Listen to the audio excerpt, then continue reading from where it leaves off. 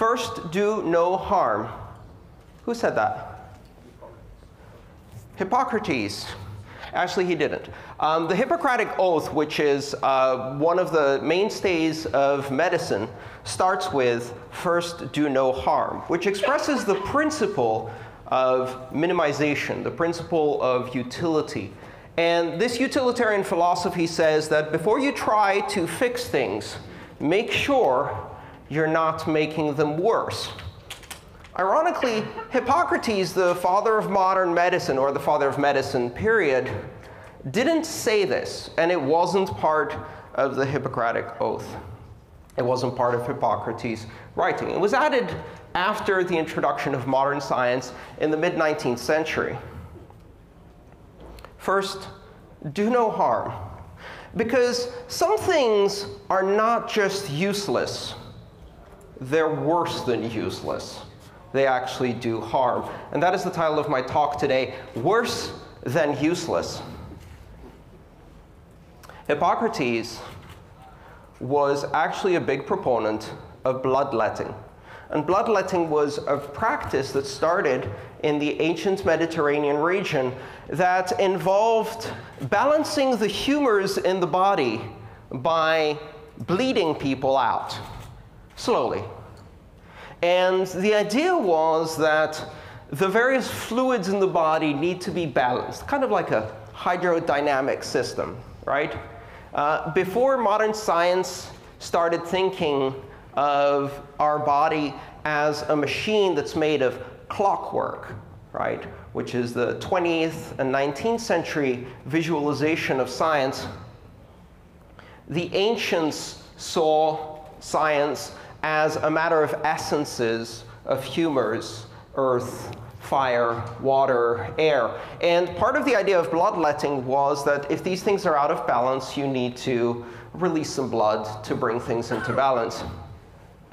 This practice continued all the way through to the 19th century.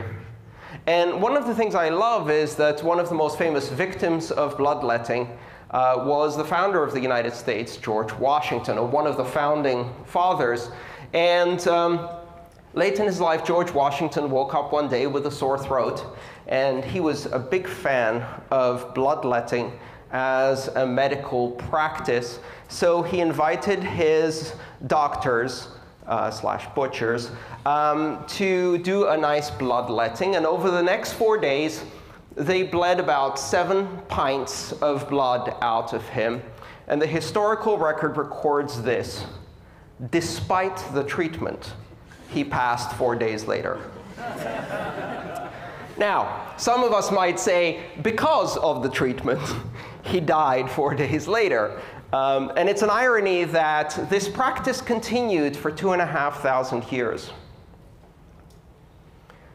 Why is it important to remember this concept of do no harm is because unless you follow the scientific method, many of the common practices that we apply today are based not on science, but on superstition, on anecdote, on wishful thinking, on righteous morality. And one of those is financial surveillance and the system of know your customer and anti-money laundering rules. The modern system of banking, brought into being by the Bank Secrecy Act, 1970s, is a creation that bears no scrutiny from science. It is based on the righteous moral thinking that bad people should not have access to money. And as long as we trust those in authority to tell us who the bad people are, and assume they're not the bad people, then everything will work out. If you criticize this idea, you're not presented with facts, you're not presented with data, you're not presented with science. You are accused of not being morally righteous enough to understand that we must, for all reasons, protect the children. Won't somebody please think of the children? Because there are criminals out there. There are bad people, and if bad people can use money, they might use it to do bad things. And it's very difficult to prosecute the bad things, but it's a lot easier to prosecute the money. And so we do it. And does it work? No. But if this practice was useless, that would be good, because it's not useless. It's worse than useless. In fact, it does enormous harm. Enormous harm. Part of the reason that billions of people around the world have no participation in the world economy, are financially excluded, is directly related to the fact that a closed financial system, where authority is given to few to decide who is good and who is evil, to decide who should have access to money and who should not, and which starts with the fundamental idea of identity being a requirement for every endpoint of every transaction, is a system that will always exclude billions. In the age of the internet, we have come no further in terms of financial inclusion, and in fact, we are now backtracking. Entire countries, entire continents are disconnected from the world economy in order to satisfy the moralistic bourgeois idea that we are safer if we allow bureaucrats to decide who has access to money and who doesn't. Money laundering happens. Money laundering happens every day. But there are some who can money launder without consequences. Because in our modern world, there is such a thing as a license to launder money. It's called a banking license. As long as you have one of these magic licenses, you can launder money all day long. Who is money laundering? Of course. Conventional wisdom, common sense will tell you, of course, it's the banks. They have the money. They launder, obviously. And if you actually look at the statistics, if you look at the data, this fact is shown again and again and again. Banks launder money. In fact, that's their main activity. They launder money for governments. They launder money for intelligence agencies that fund terrorism. They launder money for narco-traffickers. One of the hilarious examples of our modern world was a certain enormous bank that had modified the bank teller windows in the northern border of Mexico so they could precisely fit a Samsonite case that was the favorite case of drug money launderers, so that they could stuff cash through the window conveniently inside the Samsonite. They wouldn't have to even unpack it. Of course, in those days, the big drug cartels were making so much money, and they still are, that you don't count the money, you weigh it, right? Because it's faster. And who has time to count a truck full of money if you can just calculate the net weight in dollars? Money laundering is something that banks do on a routine basis. And every time they're caught, they pay a fine, no one goes to jail, and banking continues, which means that this is a fundamental part of business, and it is rewarded with a series of incentives that ensure that by playing these fake regulations, they get the competition out of the game. One of the reasons that no one can compete with traditional banking using technology is because the regulations ensure that they will not be given an opportunity. You must ask for permission first, and the answer is always no. Unless you can afford a banking license, and unless you can afford the license to money launder, and then the fines that come with that as part of doing business, which of course banks can afford because there's only one thing that banks do well, and that's make a lot of money. Worse than useless. The very basis of this model of modern finance is an idea that should be so abhorrent to free people as to be the topic of every conversation. We discuss the revelations from Snowden, the revelations about broad-based surveillance of all of our societies based on the internet, and yet the elephant in the room, the thing we don't discuss, is that the form of most pervasive and most intrusive surveillance that exists is the international network of totalitarian financial surveillance. Every time you use a debit card, every time you use a credit card, every time you use a bank account, every transaction gets funneled to every intelligence service and every government that has access to this network. When people criticize Bitcoin, they say it will enable the dark net. What is the dark net? Well, presumably the dark net is a network that is invisible to most of us, that operates on top of or in parallel with the internet, and on which massive amounts of illegal activity happen. If that is the case, the dark net's name is Echelon, Prism, Keyscore. Those are the names of the dark web. The dark net is operated by intelligence agencies because they are, on a daily basis, committing massive crimes against human rights. They are orchestrating a totalitarian financial surveillance network that monitors everybody's transactions, and as a result, everybody's location, everybody's purchasing preferences, everybody's political preferences, and what kind of porn you watch. Because all of that is tied to your financial life, because everything is tied to your financial life. This system of totalitarian financial surveillance is the dark net. They don't fear the dark net. They just don't want us to have one too.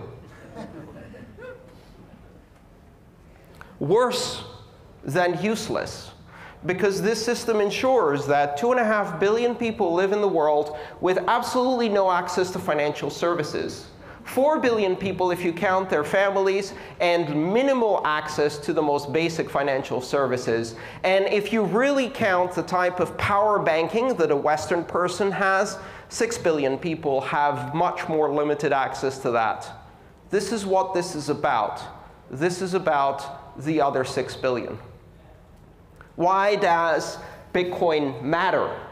Because Bitcoin enables us to build a system where we flip the traditional balance between secrecy and privacy. What is secrecy? What is privacy?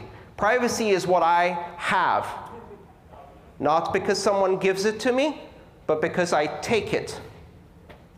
And not because it was granted as a privilege, but because it is my human right as a human.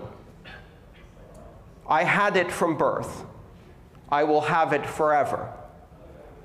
And that is immediately suspect.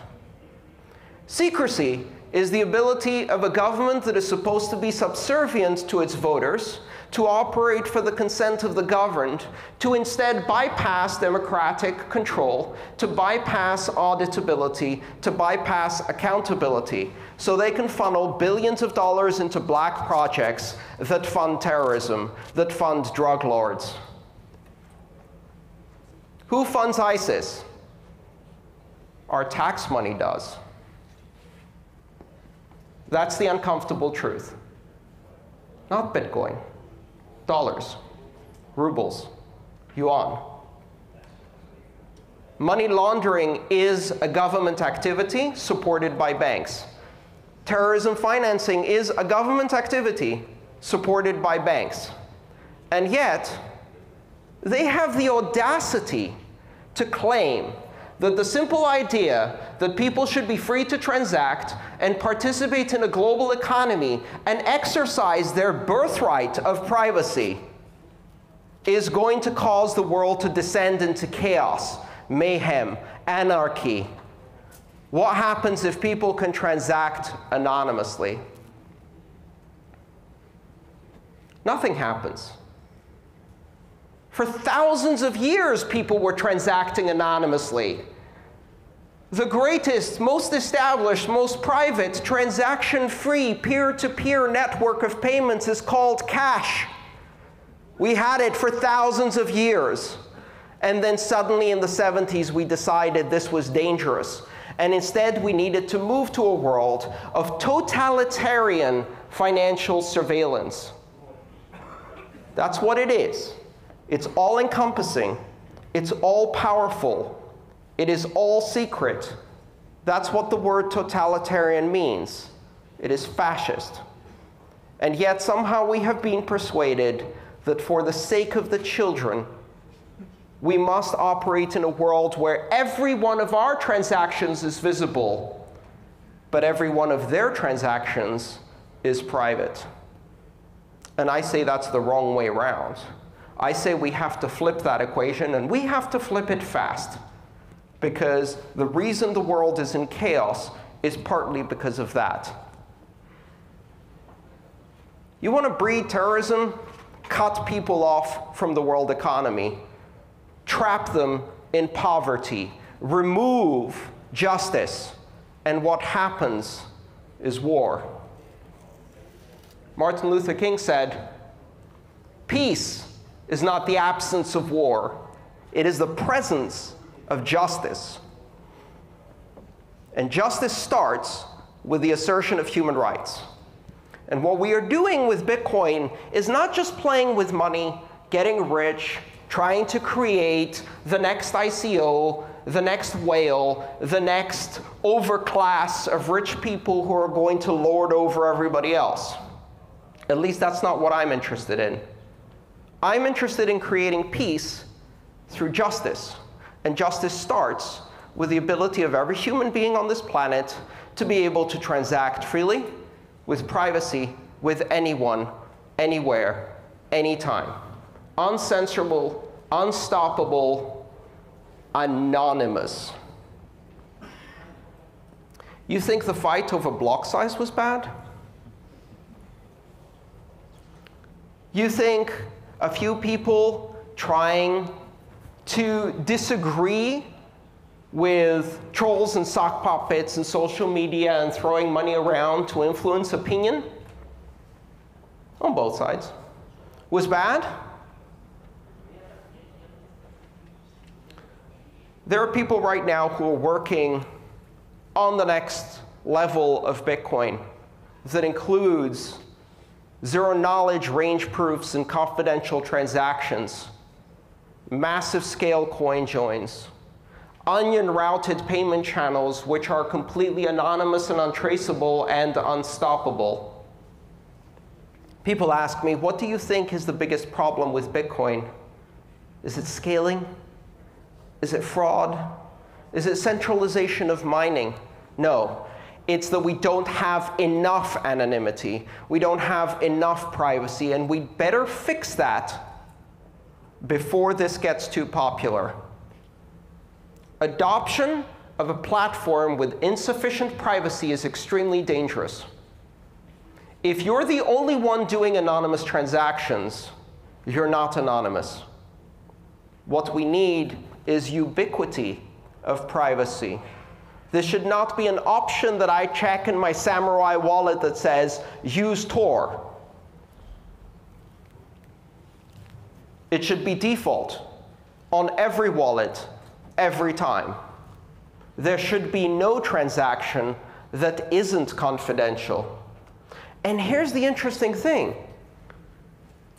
If you ask the banks whether they want anonymous transactions, they absolutely do. The distributed ledger technology is being built with anonymity.